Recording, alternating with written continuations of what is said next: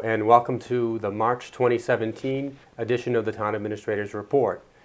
We're recording here in the studios of NORCAM in the town center here in North Reading, and we thank NORCAM for their assistance in putting this production on. The topic for this session will be the March 2017 special town meeting, which is scheduled to take place on Monday, March 13th, 2017 at 7:00 p.m. at the Performing Arts Center in North Reading High School. And with me today to discuss the warrant and the articles on there is Town Planner Danielle McKnight. Hi. Danielle, thanks for joining us today. You're welcome. So first, if you're a resident of the town, you should have received a copy of the warrant in the mail roughly 1 week ago. You'll see that there are 6 warrant articles on there. We encourage you to review it. There's also a lot of information online and videos of previous Board of Selectmen and Community Planning Commission meeting discussions on these articles, so that's a place to find more information. But we're here today to hopefully summarize some of the articles that are on there and provide some information for the public in advance of the meeting. We're happy to do so. Danielle, again, thanks for joining us. You're welcome. So there are 4 articles on the warrant relative to zoning, and they're all targeted towards the area of Lowell Road approaching the Wilmington border. Could you tell us a little bit about the articles and then maybe about why they've come up now? Sure. So the purpose of the zoning articles is really to accommodate a development that's been selected through a request for proposals process. I'll give a little bit of background as far as how we got to where we are now. The Economic Development Committee has been sort of leading the way as far as looking for a way to sell and redevelop the former J.T. Berry Sanatorium property, the Rehabilitation Center, that has been vacant for many years. After acquiring it from the state back in 2014, the town embarked on a process where we set about setting some criteria for figuring out how we wanted to sell and redevelop that land. And the Economic Development Committee, as I mentioned, has been very heavily involved in that. They developed a request for proposals last year for the larger of the 2 properties, 104 Lowell Road. And in that process, the town decided that they wanted to keep it very open in terms of use. There was no one particular use. We did do a market study to figure out what might do well there. And you know, we had some expectations for what we might see in terms of potential development, but there was wide agreement that there shouldn't be a particular use, you know, to limit the range of possible development opportunities. So as we put out the RFP, we stated very clearly that the town would consider zoning changes to accommodate a project that did not currently have an allowed, you know, whose use was not currently allowed by our zoning. So that's what brings us to this town meeting. After the RFP process, the Economic Development Committee recommended to the selectmen, and the selectmen accepted a proposal from Pulte Homes for 450 units of age-restricted, 55 and over, multifamily housing units.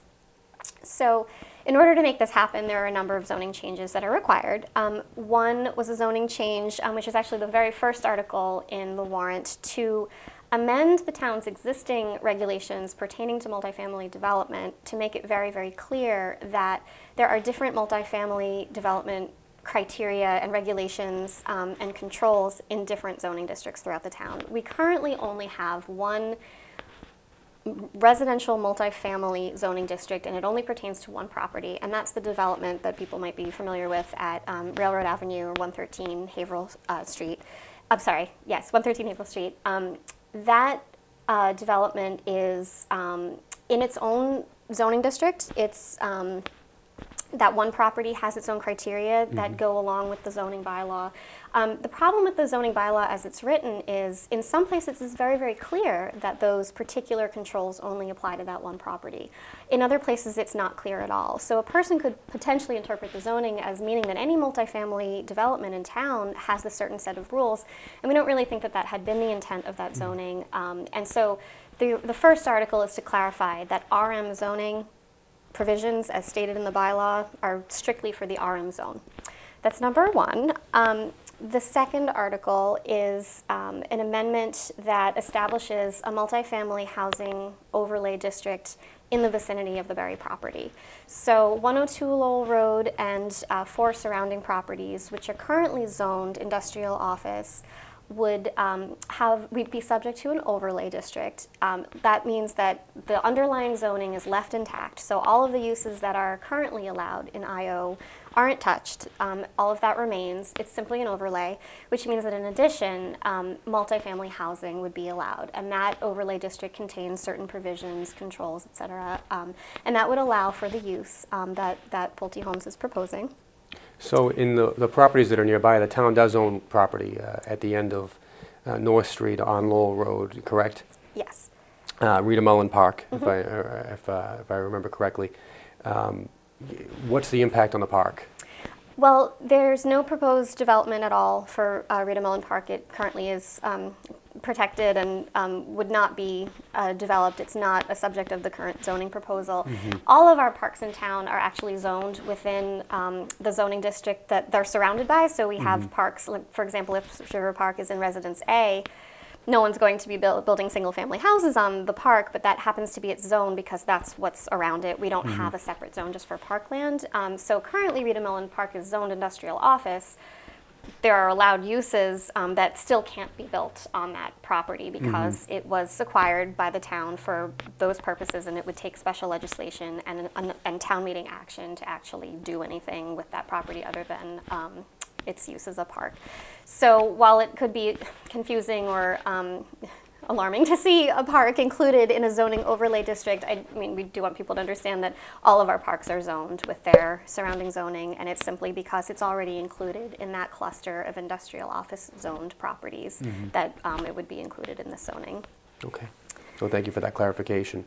You're welcome. And there are two other articles as well, is that correct? Yes. So then we have Article 3, which is the changes to the dimensional and density requirements of industrial office. So there were a few items that were specific to the Pulte proposal that the Planning Commission looked at and agreed could be made.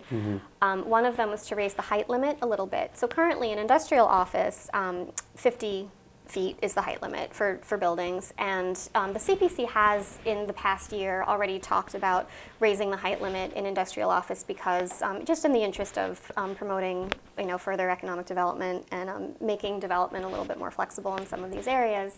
They have talked about going up even to 80 feet has been a subject of discussion. For this particular proposal, Pulte has told us that they really just need 60 feet.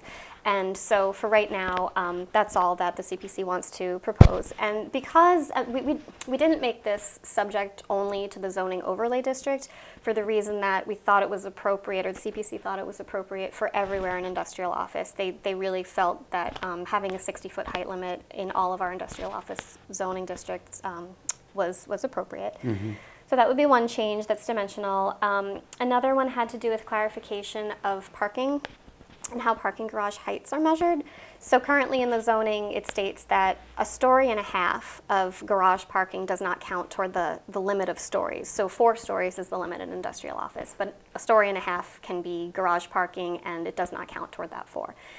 We just wanted to clarify in the zoning that not only is there a story limit there, but also a height allowance, so 15 feet. So it's 1.5 stories or 15 feet. And that was important in terms of the way that Pulte was looking at their proposal, because we weren't really sure, like the form that a garage might take. It could be a story and a half, it could be a story. We really wanted to have a height limit in there to really clarify what could be done there.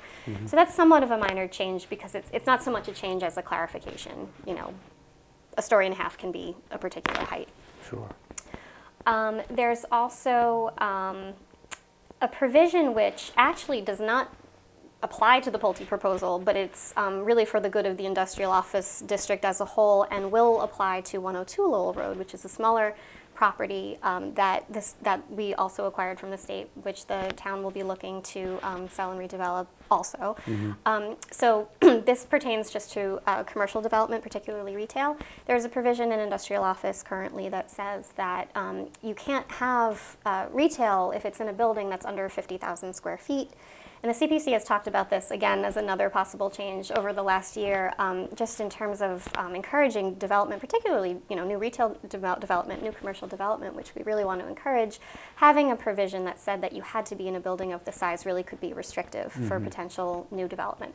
Doesn't apply to Pulte because the Pulte proposal is purely residential. There is no commercial component to that project, but looking ahead to 102 Lowell Road and potentially anything else, whether it's Concord Street or anywhere else in town that's industrial office zoned, we've just thought that that would be a beneficial change. So that's it for Article 3. And then we have Article 4, which is a small change, but is actually a really important clarification. So Section 200-4 of the zoning is where we have our definitions. And there is a definition that's existed in the zoning for overlay districts that is a little bit inconsistent with what's in the rest of the zoning, and this amendment seeks to clarify that. So in this definition, it says that where there's an overlay district, it's always the more restrictive provision that controls whether that restrictive provision is in the overlay provision or if it's in the underlying base zoning. And the way that overlays really work is they can be more or less restrictive. So for example, we have an aquifer protection district which is more restrictive. So if you're in an aquifer protection district, you have additional regulations. On top of your underlying zoning, you have to meet additional regulations and there are more restrictions.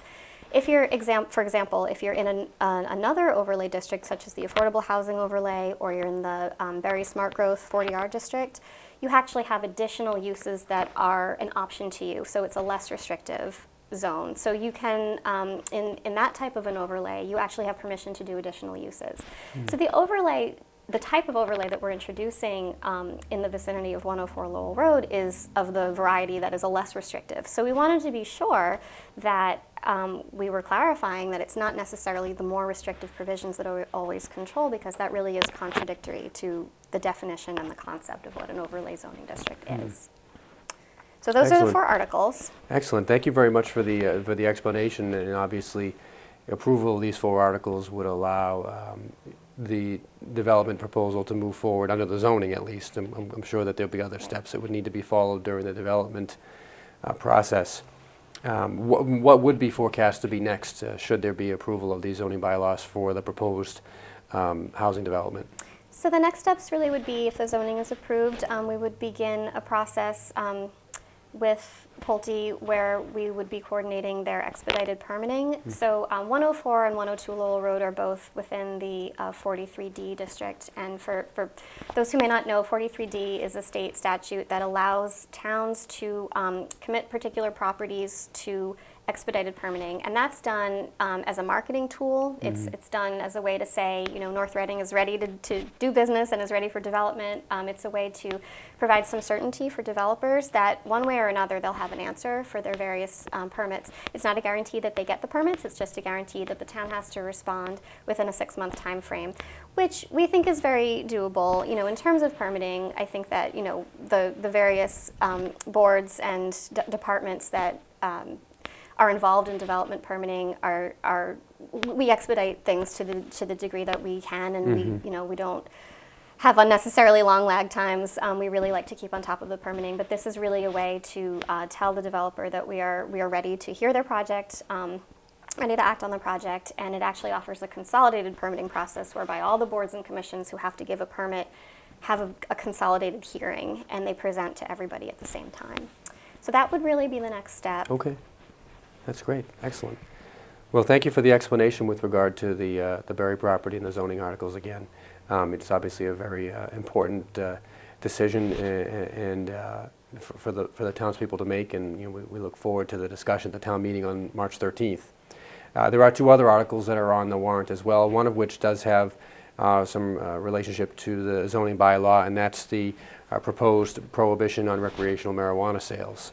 So I know there's been a lot of discussion with regard to marijuana, in particular medical marijuana, recently here in North Reading. This is a bylaw that relates to recreational marijuana and is in response to the changes in state law that were approved at the ballot in the November 2016 state election.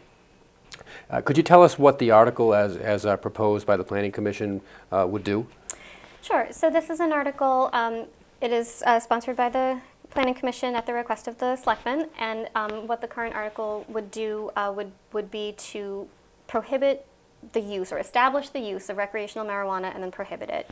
So it would be a very simple addition to the bylaw, which is to introduce a new section of prohibited uses and to list recreational marijuana as a prohibited use. It wouldn't have any impact on the medical marijuana bylaw that we currently have. So how would this compare to the medical marijuana bylaw that we have? Because townspeople may remember we had quite a bit of discussion a few years ago about establishing certain zones in a certain area, and there was an area on Concord Street that was designated as being a place where a special permit could be granted. How does this compare to that zoning? This is just a ban. This is, so for medical marijuana, for anyone who is interested in opening a medical marijuana establishment, there's a process they can follow. It's allowed in the industrial office zoning district by special permit as long as it's located a certain distance from certain sensitive uses like schools, parks, playgrounds, things like that. And it's available by special permit issued by the Board of Selectmen. It's also subject to employees being licensed by the Board of Selectmen and a number of other types of regulations, both local and state regulations. This is just a ban. This would, I believe, if town meeting does pass this, it would then move on to a ballot referendum. That's correct, yes. Town election. So the selectmen have had some discussion as well, for those who haven't followed, and have been advised by town council that the way the state law was approved and the way it stands right now, we've been advised that the town, if it seeks to prohibit recreational marijuana sales, that it would approve a zoning bylaw, which is what's been proposed as Danielle described, as well as ask for a vote of the townspeople at a town election, which would in all likelihood be the upcoming annual town election in May. So depending upon the outcome of those discussions, there may be a question on the ballot at the annual town election in May. Again, something that we'll continue to watch. There has been some discussion during the planning process for this with regard to the law as it stands now and what might happen at the state level, and we've seen that there may be changes to the law. It's unclear what the extent of those changes might be. There already has been one change, which was to delay implementation by a period of time, and that took place back in December. But we'll continue to work with our legislative delegation, including Representative Brad Jones, who's provided us information to guide us in our decision-making process. But at this point, based on what the law says, this is what we're been advised, and the policymakers have had some discussion, the selectmen at least, about a potential ban of recreational marijuana sales, and this would be the avenue that would achieve that. So I'm sure we'll look forward to, again, discussion at the town meeting on March 13th. The final warrant article doesn't necessarily relate to zoning. It's for a project for design or construction for facilities at the Arthur Kenny Field, which is the turf field in front of the high school, middle school complex. The field does not currently have public restrooms, and this project would construct public restrooms at that location. There's been some planning work underway that's advisory to the Board of Selectmen by the Athletic Facilities Subcommittee, which was established by the school committee last year, and we expect that there may be a recommendation that's made with regard to that project, although the planning is still very active and will be up until the evening of town meeting. But we ask folks, to continue to monitor that and to attend town meeting. Danielle, I want to thank you for being here today to discuss the project. Obviously, the reuse of the Berry project represents a tremendous potential opportunity for the town, and these zoning actions are critical for that to be able to move forward. So thank you for your insight. You're welcome. And again, thank you for tuning in. We ask you to participate in the March town meeting on Monday, March 13th at 7:00 p.m. in the Performing Arts Center at North Reading High School. I'm Michael Gilleberto, Town Administrator. Danielle McKnight, again, thank you very much. Take care. You're welcome.